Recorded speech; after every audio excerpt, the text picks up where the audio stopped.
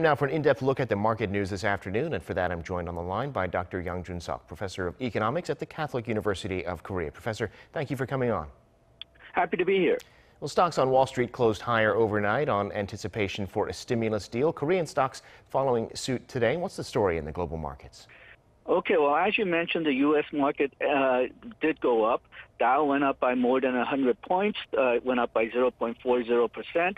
S&P and NASDAQ rose by roughly similar amount. S&P by 0.47% and NASDAQ by 0.33%. But if you look at the daily movement, from morning to the closing, then it actually went up a lot more during the late morning and early afternoon before falling, and that's because toward the end of the day, the U.S. stimulus negotiations hit a snag. There are reports that the Republican Senate has warned President Trump's White House that the Senate will not accept spending bill above $1 trillion.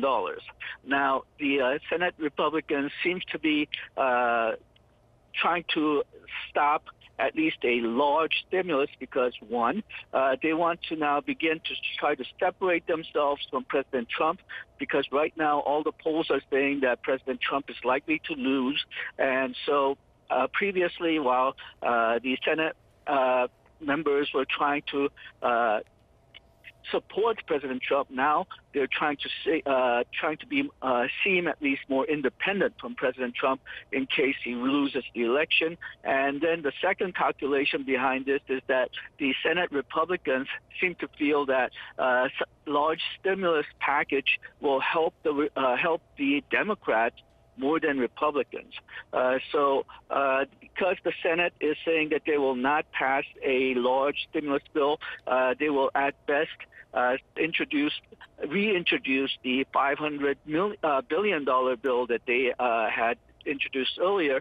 Right now, the stimulus seems a bit further away from the realization than it did yesterday. The European market seems to be since they've gotten that news, its performance has been mixed, let's say, and Euro 50 has gone down, CAC has gone down, but DAX has gone up. Asian markets, Shanghai, it's also mixed. Shanghai has gone down by 0.092%. Hang Seng Hong Kong rose by 0.89%. Nikkei rose by 0.31% following the U.S. trend. And Kospi and Kosdaq also seem to be following the U.S. trend. Both of them rose today. Kospi by 0.53%, Kosdaq by 0.73%. For Kospi, institutions and foreigners bought while individuals sold. Kosdaq, individuals and institutions bought, but the foreigners sold their stocks.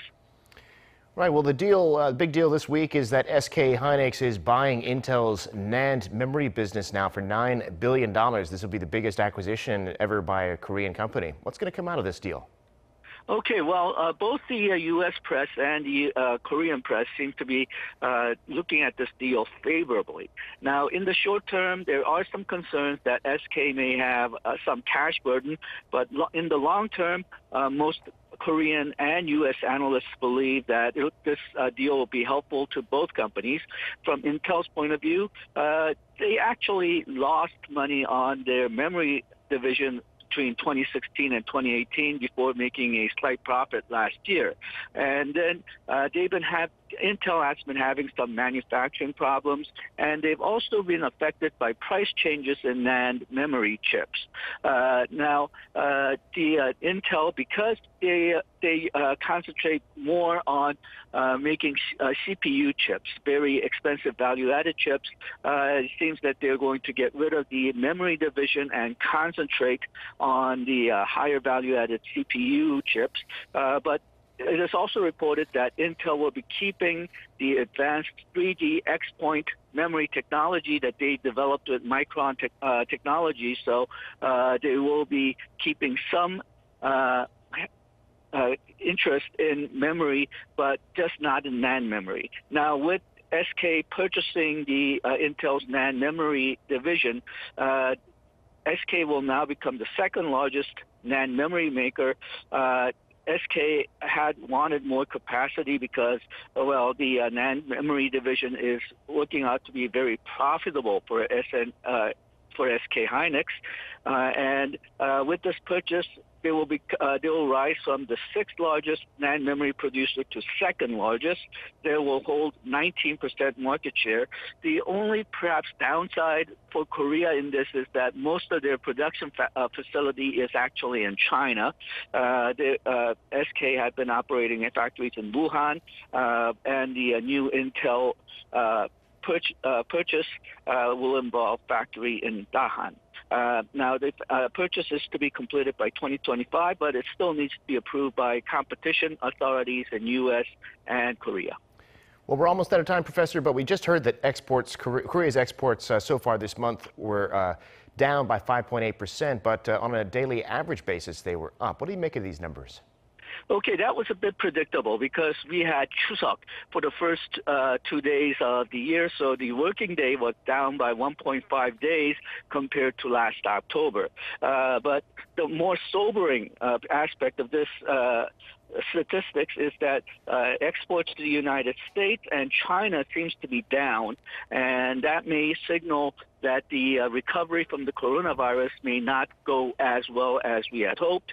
Also, last month, the automobile exports had scored a big increase, so we were hoping that the automobile exports would recover as well.